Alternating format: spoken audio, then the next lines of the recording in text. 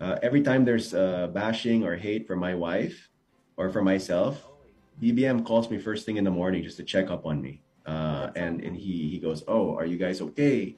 He even apologizes. And we tell him, "You know what, Tabong, no problem. Because what we're doing is what we believe in, Yeah. and we will continue. There's no amount of hate, criticism, or bashing that can change our mind. We believe in you and what you want to do for this country, and how you want to make the Philippines the pearl of the Orient. Give it back to its people, and so that the people can actually really live what it is he's saying and preaching to us. No?